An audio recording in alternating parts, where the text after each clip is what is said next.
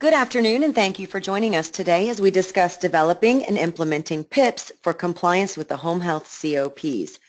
My name is Megan Henry, Senior Marketing Manager for Healthcare First, and I will be your host for today's webinar. Before we begin, I just want to go over a few housekeeping items to ensure that your webinar experience is a good one. You've joined today's webinar listening through your computer speaker system by default. What that means is if you can hear music through your computer, you will be able to hear this presentation. However, if you'd like to call in using the telephone, just locate your audio pane and select phone. The dial-in information and access code will then be displayed. You have the ability to ask questions using your questions pane. Simply type in your question and click send. At the end of today's presentation, we will do a Q&A session and take as many questions as we have time for. The handout for this webinar can be obtained within GoToWebinar. Just locate the Handouts pane in the control panel and select the file for download. You can then click the downloaded file to open or save it. And lastly, this webinar is being recorded, and we will distribute the recording to attendees following the webinar, as well as posting it on our website. Before I turn the presentation over to Mary, I would like to talk to you just a little bit about who we are and why we do what we do. It all started nearly 25 years ago with the vision to deliver innovative, easy-to-use, and affordable solutions that enable home health and hospice agencies to put patients before paperwork. And to this day, that vision has never changed. We work hand in hand with more than 4,000 agencies just like yours each and every day to understand your unique needs and deliver the solutions you need to succeed. I also wanted to mention our recently announced new exciting news that ResMed, a global leader in connected healthcare solutions, has entered into a definitive agreement to acquire HEALTHCAREfirst. As you can see here, we offer a number of affordable solutions designed to help you maximize your profit, ensure regulatory compliance, and provide quality patient care. This includes First Home Care, our EHR software, coding services, billing services, OASIS Review, CAP surveys, and advanced clinical, financial, and executive analytics. Now, I would like to introduce to you our presenters today. Our first presenter is Mary St. Pierre. Mary was previously the Vice President of Regulatory Affairs for the National Association for Home Care and Hospice, and since retiring in 2013, she has served as a consultant, providing clinical, operational, and regulatory guidance to the home health industry. Mary will be providing a brief overview of the QAPI standard prior to jumping into the performance improvement projects. Then we will have Liz Silva, HEALTHCAREfirst Director of Home Health and Hospice. She will be discussing implementing and developing performance improvement projects to help you ensure your compliance with the COPs.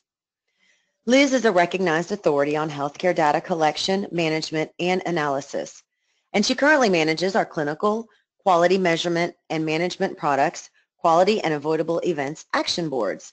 So without further ado, I'd like to turn it over to Mary. Thank you very much, Megan, and welcome everyone to this call. I'll be spending just a few minutes going over what the regulatory requirements are, and that's the first section of this presentation.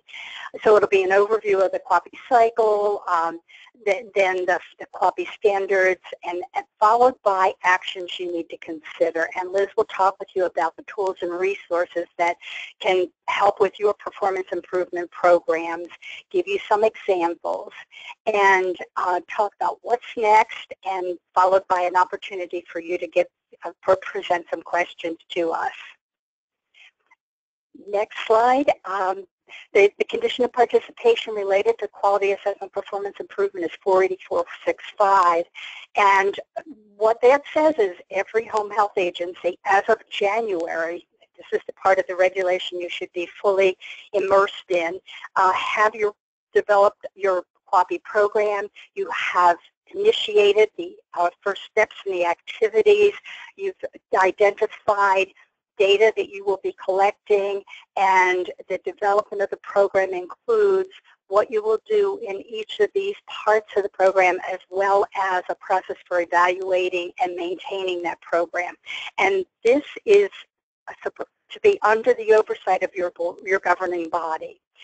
It has to reflect your entire agency services, and it has to include all of the types of professionals that provide service in your organization as well as aid service. So it's in addition to including the kinds of services provided by these professionals, these individuals have to participate in the QAPI program. You must identify indicators. You have to make sure you address emergent care and hospitalization. It has to cover the full spectrum of your agency services. And you must be also looking at adverse events and reduction in medical errors. And most importantly, you have to be able to demonstrate to a surveyor that in fact you have this program, that you are in following through and carrying out all the functions of the program. Next slide. So the under the QAPI condition, there are several standards. As I mentioned, the program scope has to look at all of your services, and you have to have a goal of improving health outcomes as well as the patient safety and quality of care. And you must be able to measure, analyze, and track quality indicators that you as a home health agency have identified as important for your services. The program data must include measures. First of all, they specify from OASIS, but the other measures are really up to the agency to select and determine that's appropriate for that particular agency. And you have to be sure you're using data to determine the effectiveness of the safety in your program, quality of your care, and where you might improve the services that you provide. And again, this data must be approved by the governing body. The improvement activities have to focus, they are very specific on high-risk, high-volume, problem-prone areas. And so you really want to look at where these problem areas are in your organization and determine what may directly threaten the health and safety of your patients. In addition to that, you have to be able to analyze the cause and then take steps, preventative actions, so that these problems will not recur. You must be able to track your performance and then be sure that steps you take for improvement can in fact be sustained across the agency. And adverse events are a really important focus for the home health agency. Infection prevention and control, CMS very clearly states in the regulations that this infection prevention and control must be part of your QAPI program. And you must not only focus on control, but you must focus on prevention, and you must make certain that you're providing education in your infection prevention and control program to staff, patients, as well as caregivers. Next slide. The quality assessment performance improvement part of the regulation, you must develop performance improvement projects, and that is, as of July, you must show that in fact you are executing these performance improvement projects. The scope has to be related back to your services, your types of patients you serve, as well as the type of care that you are providing to the patients. And you must clearly document that you have these projects underway, why you conducted them, and be able to show that you have progress. And again, the home health agency's governing body must be responsible for ensuring that the quality improvement, patient safety are defined, implemented, maintained, that you address improved quality patient safety, and that the expectations for patient safety are established, implemented, and maintained.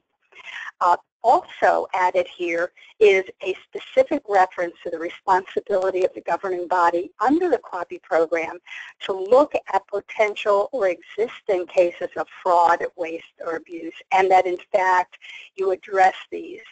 Now with this, I'm going to turn over to Liz, who's going to provide you with some real specific thoughts, ideas, and materials that can help you implement this second phase, this quality, this performance improvement program that you must undertake as of July.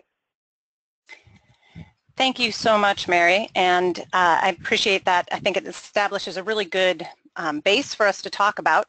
And I wanted to start a discussion here about QAPI and PIPs by taking a look at this diagram. And this comes from the QAPI requirement, which was a manual that was authored by Heather Wilson, Melanie Merriman, and Martha Tecca. And it was originally intended for hospice QAPI, but I really like to use it as a visualization here when I'm happen to be talking about QAPI, regardless of what line of business, whether it's hospice, home health, or whatever, because it really, it does encompass and cover both, or pretty much the whole QAPI concept here. It's a good visual for two important pieces of QAPI. It's a combination of two complementary approaches to quality management. So you've got the quality assurance on the left side, which is really about meeting the quality standards and assuring that care reaches an acceptable level, and it's more reactive and retrospective. But then on the right, you have performance improvement, which is more proactive, and it's a continuous process. And with the intention to prevent or decrease the likelihood of problems. So that's one piece. The second piece is it really is a dynamic process. It's not just a one and done, but QAPI is something that really truly is ongoing. And this double cycle here really gives that impression. And we're going to walk through an example in a moment. In a little bit, and we're going to start by talking about this. So I'm not going to go through each of these pieces, but I just wanted to use it to set the stage, I guess, here when we're talking about the two different components, the QA and the PI, and how they come together into this dynamic process now. So now that we've sort of established that groundwork, we're going to take a look at the 5 QAPI standards that Mary has described and start to talk about some of the actions that you might consider when you're looking to approach or address each of them. So starting a little bit in a different order than Mary went through, but starting with that executive responsibility. And again, reinforcing this because I think these are all important takeaways that the governing body really is responsible for your agency's QAPI program. And it's not just sort of that QAPI department that's got to manage it. Your governing body needs to be included in that. And that includes establishing and maintaining an ongoing agency-wide program, making sure QAPI efforts are prioritized and evaluated for effectiveness so what you're doing actually makes sense. And making sure that the patient safety is pulled into it and you have clear expectations there, as Mary mentioned, addressing fraud and waste wherever appropriate so that the appropriate resources are still being focused and dedicated towards providing quality patient care. And then making sure that you maintain that documentation of your QAPI program. So ways or actions to consider ways you might address this is making sure that you develop, implement, and maintain QAPI policies and procedures.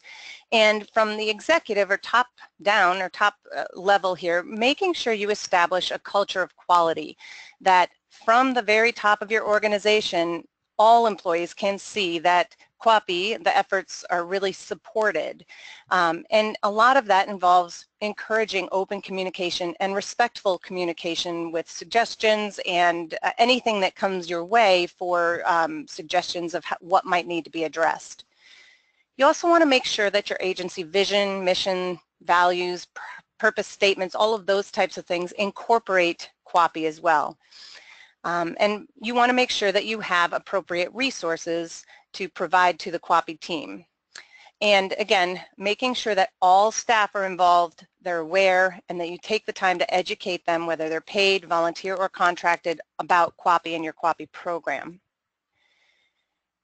For the program scope, you need to demonstrate measurable improvement for indicators that are going to focus on health outcomes, patient safety, and quality care.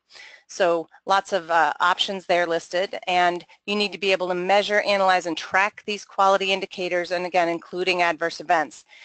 That's an important piece. I think a lot of times people just sort of, there are a lot of areas that are assumed you do well, but really if it's not measured, it's not being managed. And so that's an important piece to make sure that you are able to capture that data that you need. So again, going back to how to address this, education is a big piece. And reassuring staff about QAPI. I think at least initially when QAPI went into place, there was a misperception that it could be a more punitive type of process, but it's really about identifying gaps, about lessons learned and being able to identify opportunities for improvement, really more about the systems and processes versus individual performance on something. And so that's an important piece so that staff doesn't think that suddenly Big Brother's watching, and it's really about how do you improve the care for the patient. You want to make sure you take advantage of all available data sources, and we're going to talk about that a little bit more as well. And review and organize your current processes. So look at what you're currently doing for tracking adverse events. Is this something that's maintainable? Does it meet QAPI standards? How do you capture data for complaints? Those types of things you want to be able to incorporate here as well. When we look at program data, again, going back to take advantage of and utilize all available data sources. And as Mary mentioned, you want to focus your QAPI efforts on those high priority areas and other agency-specific goals as well. You want to analyze your data to be able to identify those areas of concern or really your opportunities for improvement. And basically when you're looking at that, you need to identify how do you compare, and then you want to look at how you compare nationally, regionally, as well as internally. And then finally, monitor safety and quality of care that your agency provides. How do you address this? Again, we mentioned the different types of available data that you want, or you want to be able to access different types of data. And these are just some examples of the data. There's really is a lot out there, both external data and internal data. So externally, you've got all the publicly reported outcomes. You can go to Home Health Compare, reports on CASPR, OASIS data, HHCAPS data, and if you're using vendors, obviously for HHCAPS you need to, but other vendors specific comparisons and benchmarks are great to pull in to your QAPI program as well. For internal data, you've got on-call logs, you've got complaint logs, your assessments, chart audits.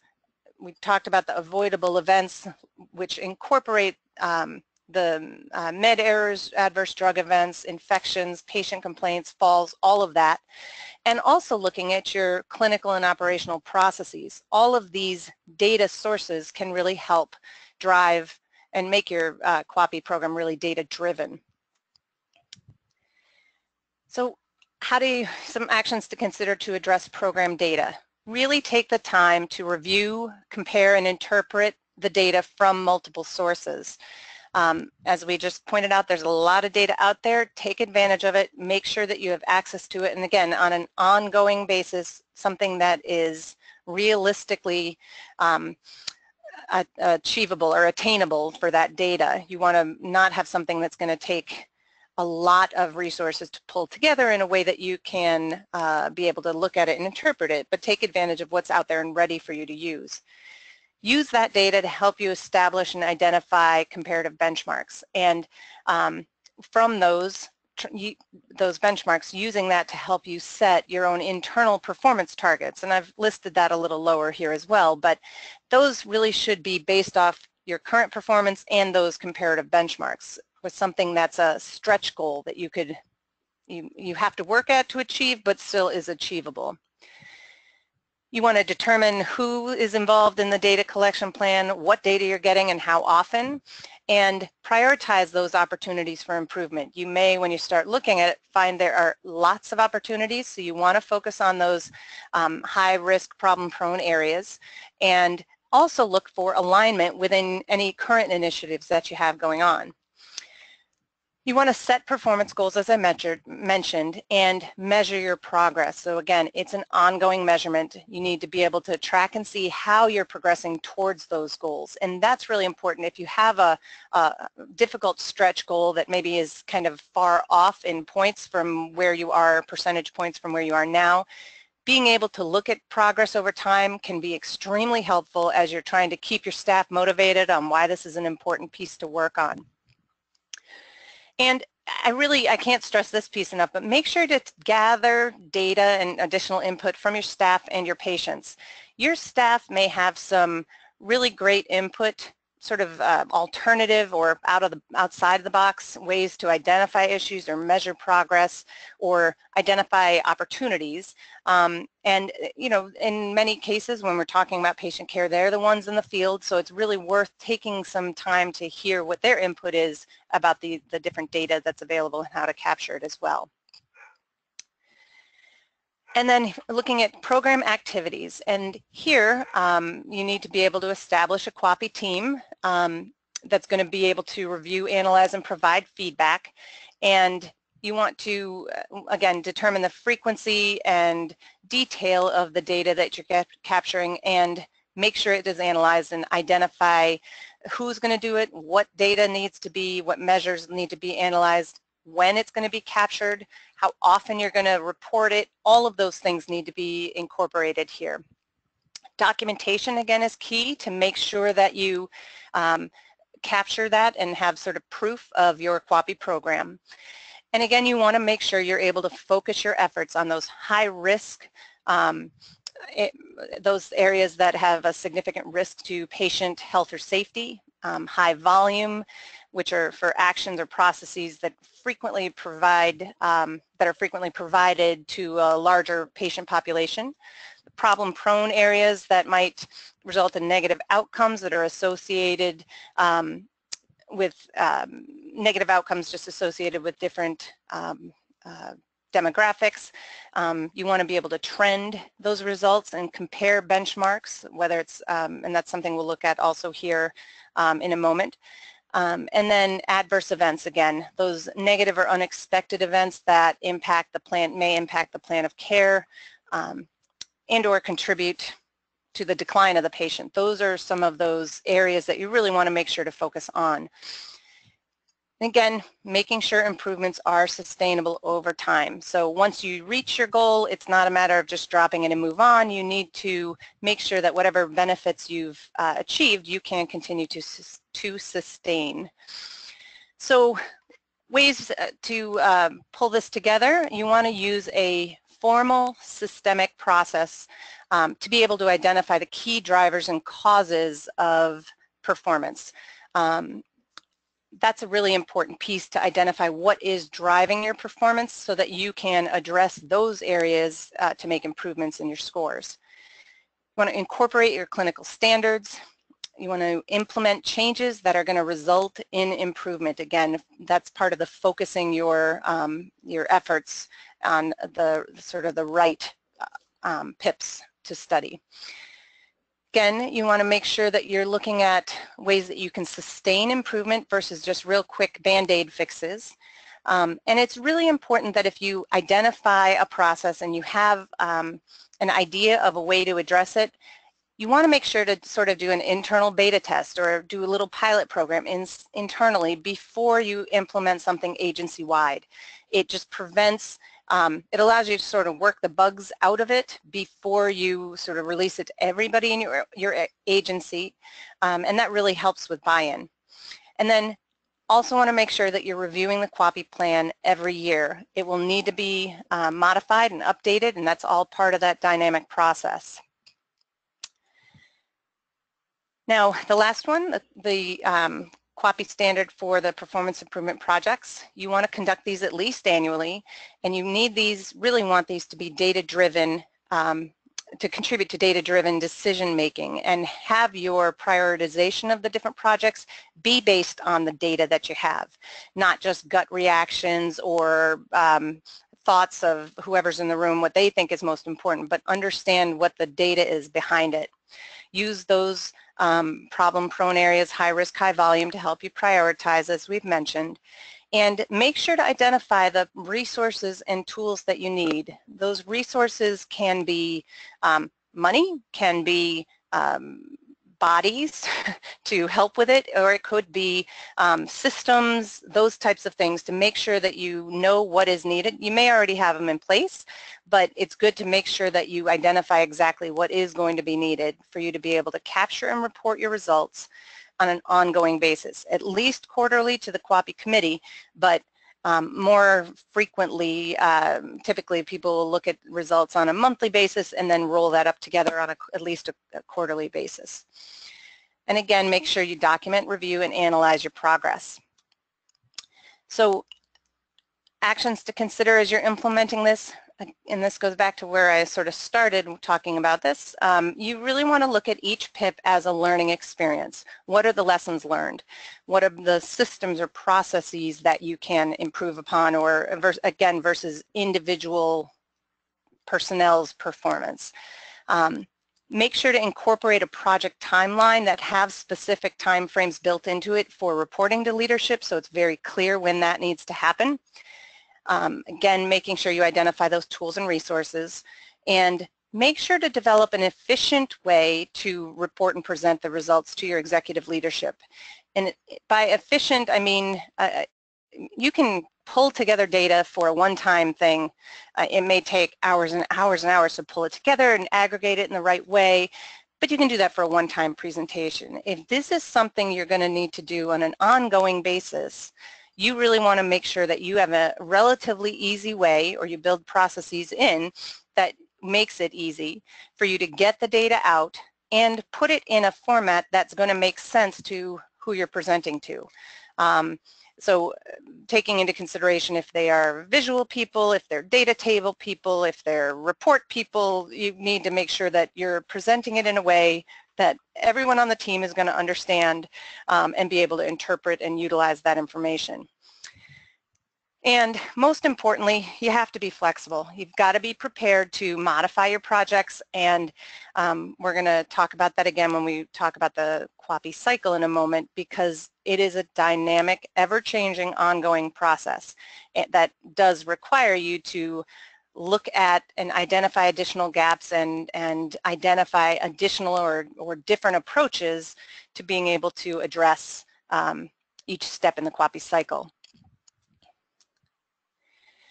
Now, one of the pieces that's important to pull in is you want to make sure that you, within a quality improvement plan or a performance improvement plan, there are specific components that are going to be addressed. So you want to have a statement of that quality vision, a description of the program, the project structure. You want to make sure that you have that diverse QAPI team or committee in place. You want to have a regular ongoing meeting schedule that's in the calendar. Everyone knows when it's going to be, and a clearly defined and outlined documented process for how that performance improvement project is going to be conducted. You want to make sure it has a list of all improvement goals that you're going to be working towards, and make sure that they're measurable. Achievable is also a big piece, and relevant to the project and within a specific time frame. You want to make sure there's a plan in place for evaluating the overall project and the goals, and again, being flexible if you need to change those, and make sure you have that process in place for acquiring and reporting your performance data out. Now, just as a reminder, CMS has not specified and does not require a specific format or template for your PIPs. So you have some flexibility to create PIPs that are truly unique and meaningful to your individual agency, as long as you're able to address the 5 standards there. So your QAPI team or committee should have, and I want to preface this by saying you need to scale this based on the size of your organization, but optimal number of individuals is about 5 to 8 folks on your QAPI team, and you should have at least 1 member from each of the following here. So with your clinical leadership, and this person is going to be the one who has the authority to test and implement a change and to problem solve the issues that arise in the process. That's the individual that's going to understand how the changes are going to affect the clinical care processes and the impact that these changes from the PIP may have on other parts of the organization. From technical expertise, this is the person that really has a deep knowledge about the process or area in question. A team may need several forms of technical expertise, including technical expertise in QI processes, your EMR or health information technology systems, and how they are going to come together to support that proposed change, and the specific areas of care that you're looking at. Day-to-day leadership, this is the individual that's going to basically lead the QAPI team and make sure that the team stays on task, and that the tasks are being performed, like the data collection, analysis, and making sure the implementation of the change is occurring as well. This person really has to work well with others and closely with other members of the team, and be able to understand the full impact of the team's activities on other parts of the organization, as well as just what they are specifically targeting. Project sponsorship, this is going to be the individual who has the executive authority and serves as the link to the QAPI team and the organization's senior management. And although the individual does not participate on a daily basis with the team, he or she may join in periodically and definitely stays aware of its progress.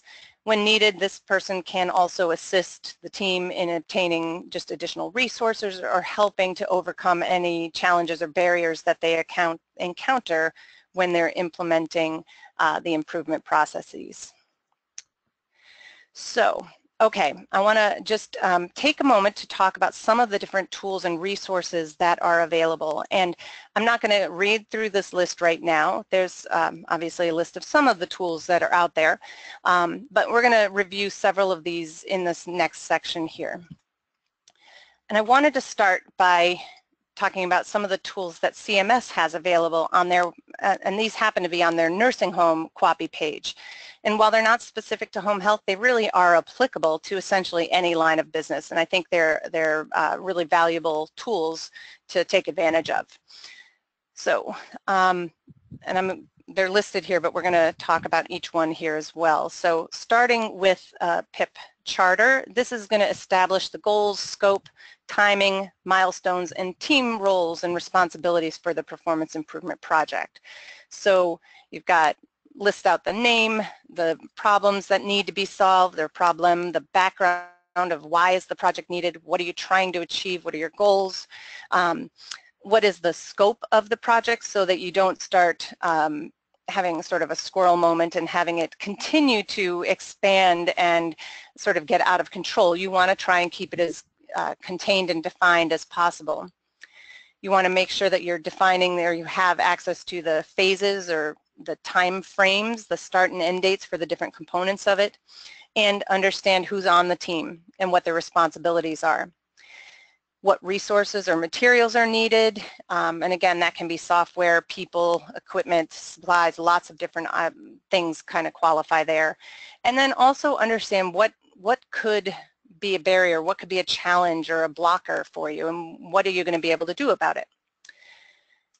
Now, the PIP launch checklist is another great tool, and this really just has some helpful hints to ensure that you've covered all the important steps as you're launching or before you launch a PIP. So just to walk through and ensure you've got everything covered. So it is broken down, this one is broken down into 3 sections, looking at project stakeholders and team members, and it lists out some individual just line items or things that need to happen.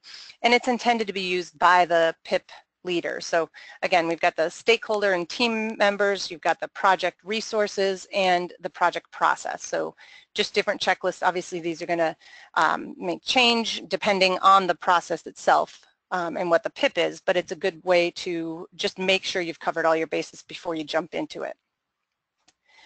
A PIP inventory is really just a high-level tracking tool, basically to list out all the PIPs within your organization. So pretty straightforward, but it provides a high-level visualization of all the things you've got going on.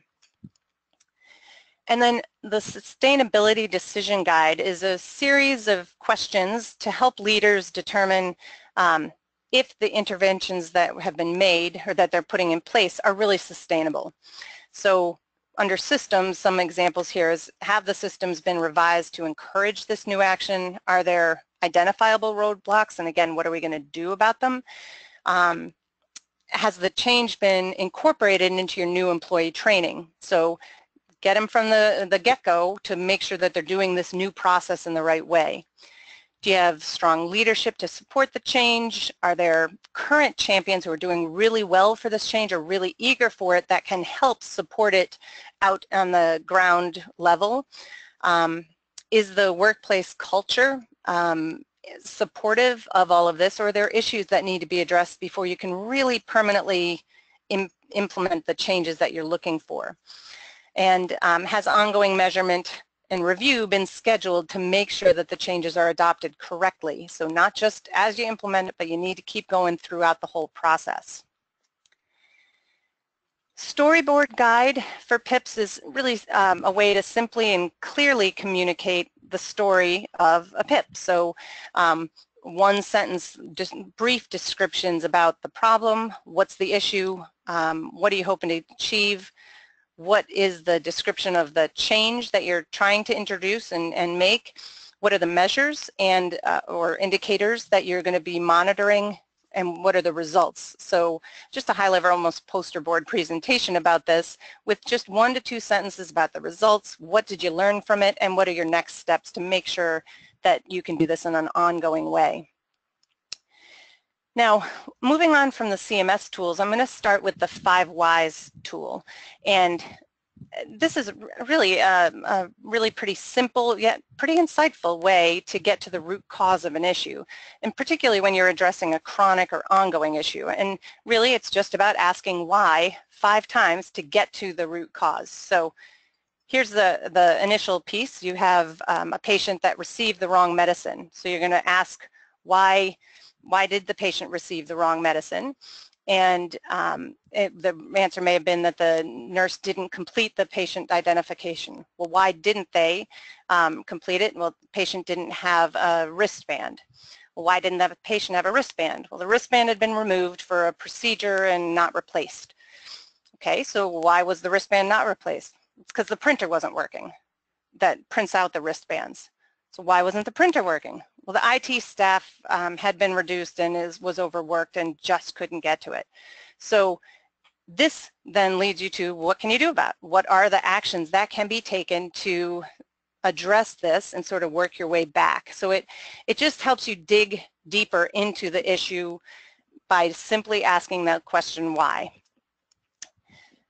These next 3, brainstorming, affinity grouping, and multi-voting, are all kind of similar, and so I've put them here on one slide. But brainstorming is really just sharing ideas, and the important thing is to make it constructive and not, it's not a forum for discussion or rating or complimenting or criticizing ideas, just getting them out there. Record all the ideas and encourage people to think outside the box, be creative. Make sure to clarify the ideas so everyone's clear about what they mean, and you can get rid of duplicates there. Now, if you have it, depending on how this information is captured, sometimes people will put them on sticky notes, individual cards. Once you do that, then you want to randomly place them on a board and then group them into ideas that seem to be related. And you want to basically discuss those groups at a time, so you have no more than 10 groups as a whole out of all of your brainstorming. And then to focus it further, you can do multi-voting, which each participant, and there are a number of different ways you can do this, but each participant is going to vote for 3 ideas, and you're basically going to weed out the ones that got the fewest votes. And again, that is going to help you prioritize what areas you might need to look at. Another tool here is the cause and effect diagram, which also can be referred to as the fishbone diagram. And you're basically going to write down the effect that you want to influence on the far right there, and then draw a horizontal line, and then you have all the different diagonal lines coming in where you can put additional details. and those sort of create the fish bones, and you want to label the end of each of those with the categories that you've chosen to address. So in this example, it's got people, environment, materials, methods, and equipment, but those obviously will change based on what you are looking at. So it's just an alternative way that you can identify sort of what is coming together to drive that performance that you are currently trying to make a change in.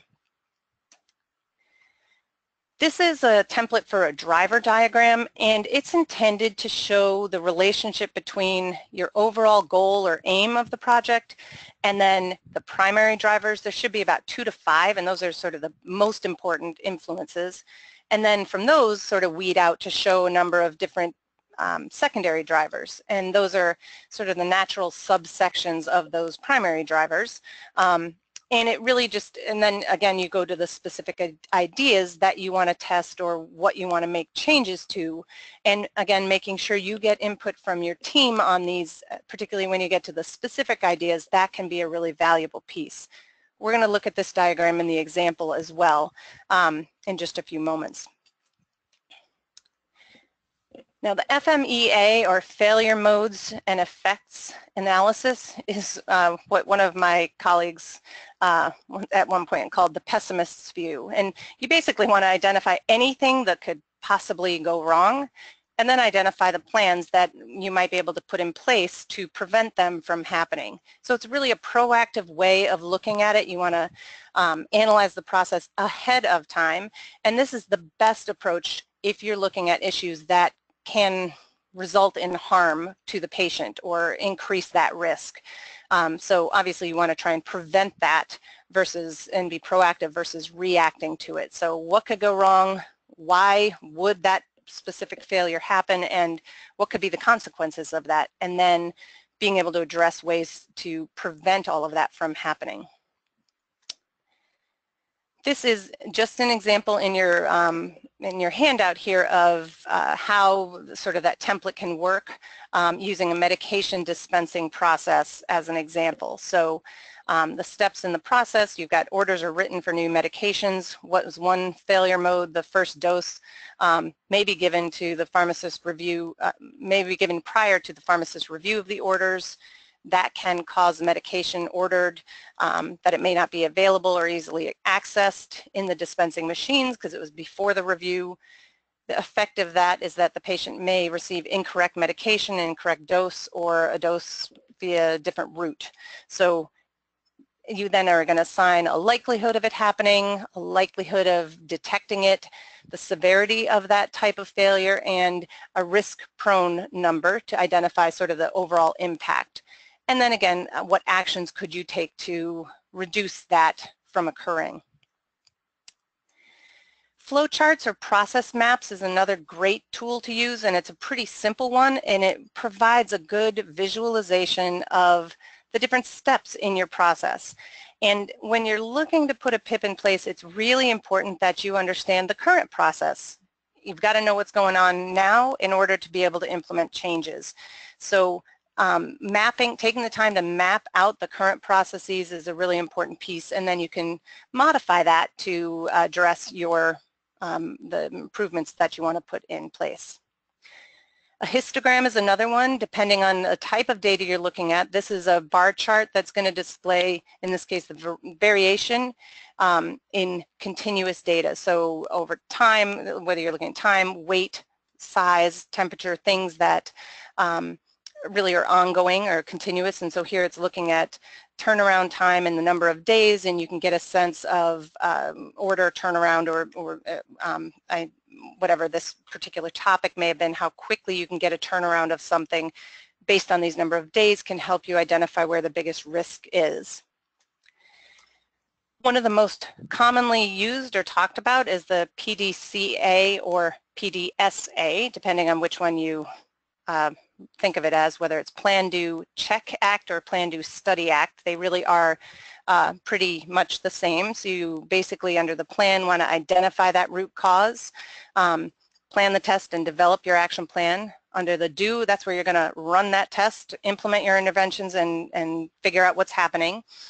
The Check or Study is where you're going to measure your results and audit your performance. And then Act is what do you have to do next? What's the next step in this? What do you want to adopt or abandon out of your performance improvement project? So just it's similar to the QAPI cycle, but just a little sort of obviously fewer steps in it, but a good ongoing, you can see from the arrows in the center, ongoing process that changes. This is just an example of a template that you could use when you're planning your PIP. So it identifies the team, the project name, you list out the drivers of what you're going to be working on, the measures, your goals, and then down below, what ideas are you going to look at that are going to address each of those drivers?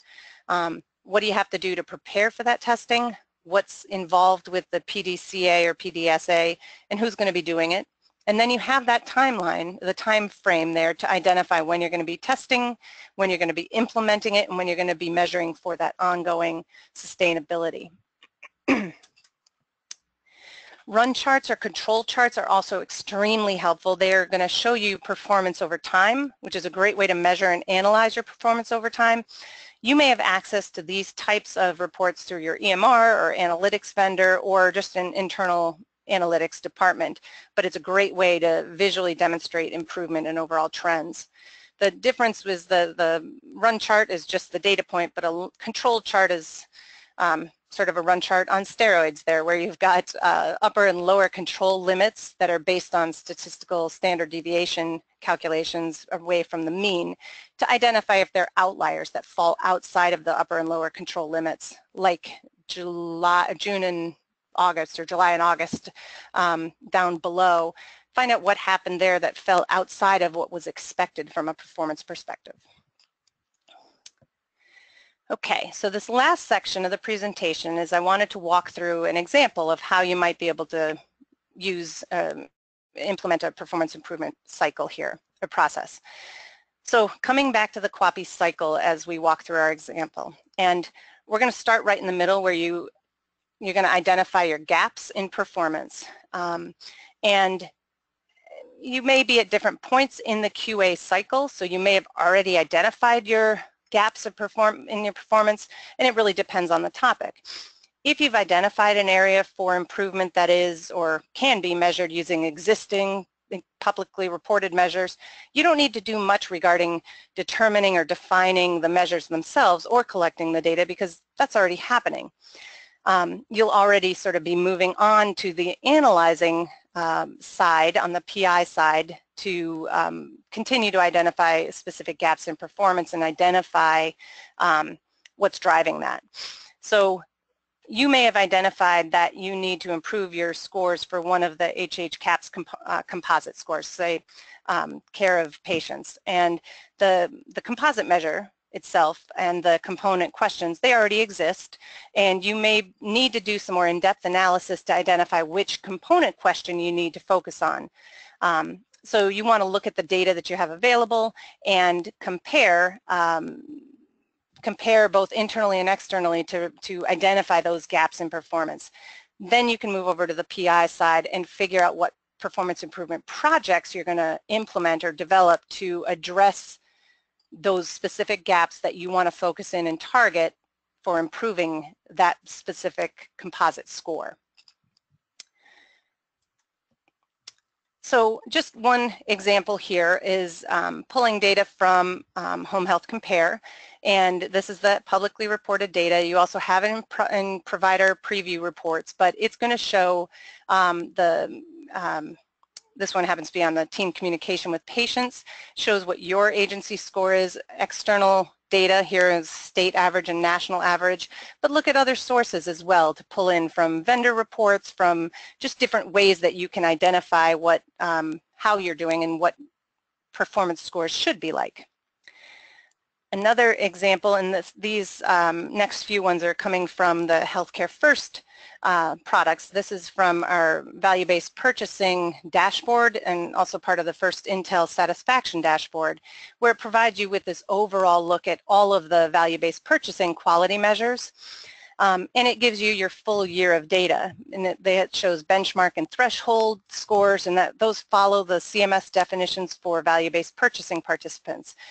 For those that are not in a home health value-based purchasing participating state, We use the same methodology, but instead of a state-specific data or cohort score, we use all of the Healthcare First data as a state cohort. So even if you're not in the value-based purchasing project or pilot, you can still use this same information to target and work on what CMS is having the value-based purchasing agencies look at.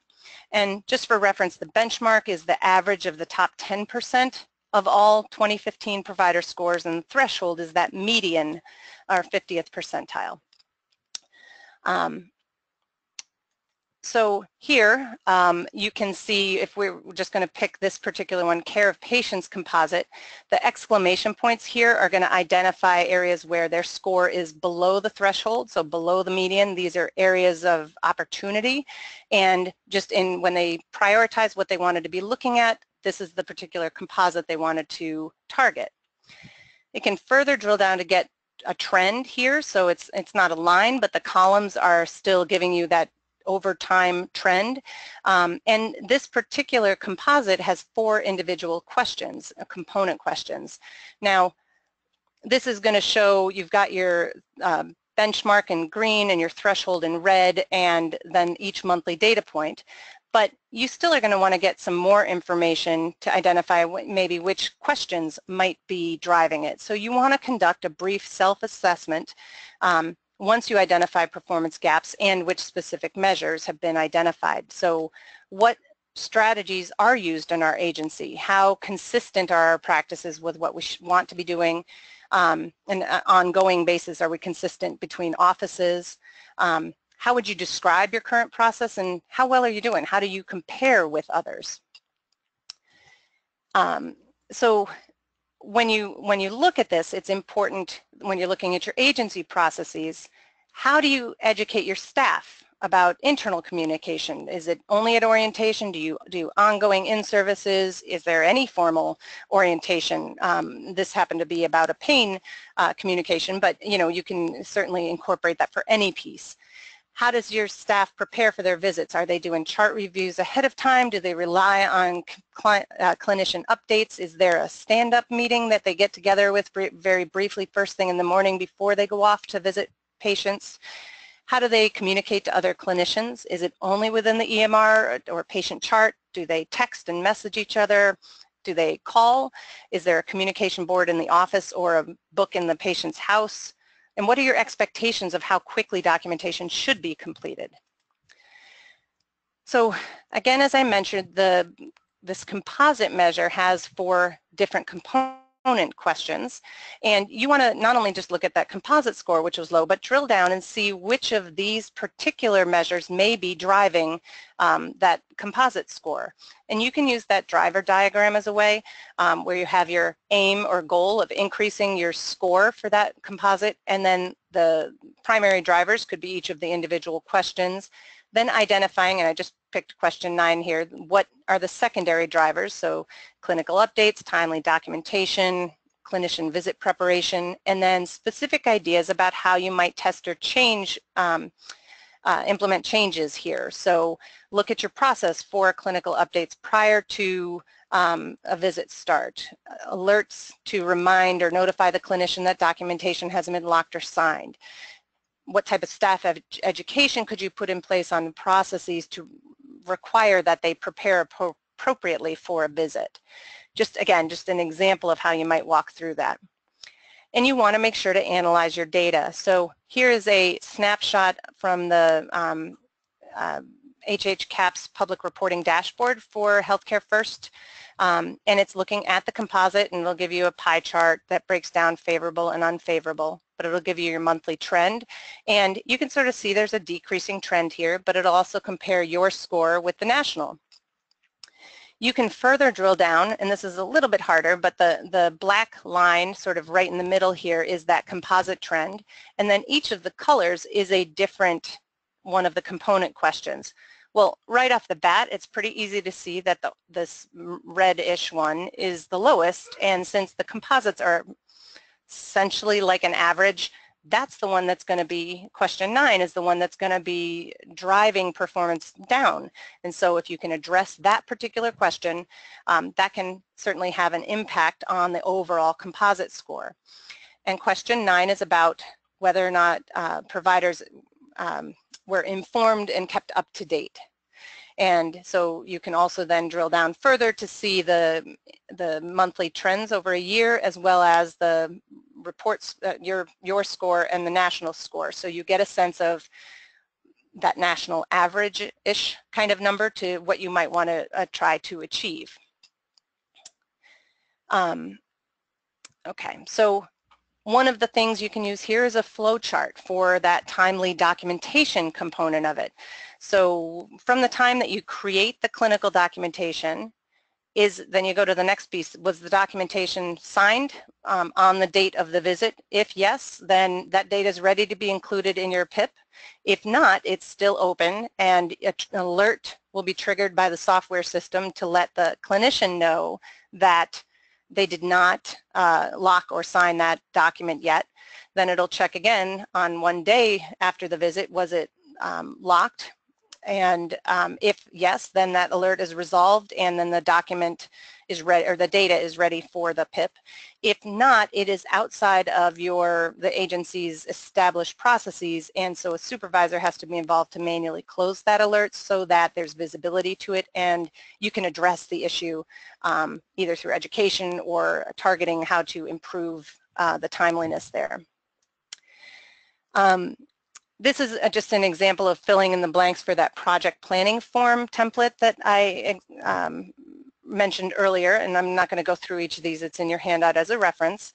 But make sure that you share these results with your staff. Make it fun. Create a competition with a reward, and I put that loosely in quotes because it's not just about monetary things. It could be a coffee, or it could be an ice cream party or something at the end of different steps, so that the clinical team with the highest scores or greatest improvement after 4 weeks gets whatever. But anything you can do to get a better buy-in is definitely worth embracing. So what do you need to do? What's next? You need to implement at least one PIP by July 13th to ensure compliance. And so again, just sort of revisiting this, you want to make sure to measure all facets of your performance, all facets of your agency. You want to make sure that you can improve and prove it in the areas that matter most, that should be prioritized. You need to demonstrate that quality care, that patient goals are being met, interventions that you've put in place are effective, and patient safety is being ensured. And document leadership by that governing body. That's a big piece, making sure your executive team is involved. And making sure not just the executive team and your QAPI team, but you've got involvement throughout your staff. So that is a big piece, to make sure all levels of your team and your staff are aware and involved in the process. And again, some of it is as easy as making sure that your team, your staff, has access to the HHCAPS results in this case, and can be an easy way for staff to get involved. Those results can and should be easily accessible. And it provides an opportunity to tie those satisfaction results back to improving quality patient care. So different ways that you can get people involved and informed about the whole QAPI process.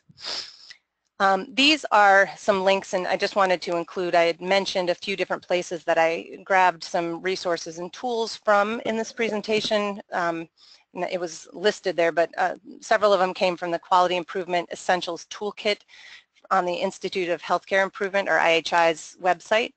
And the other piece I wanted to, just if you weren't aware, another great resource is the HHQI Best Practice Intervention Packets, and they have great information for just different topics or subjects to be able to address.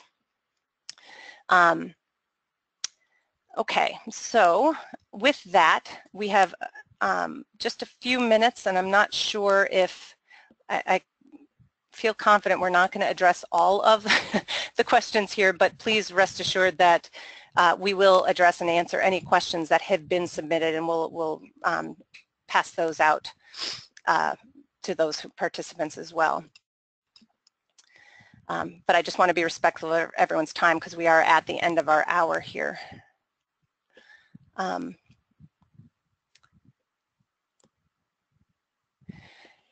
just trying to see. Megan, do you want me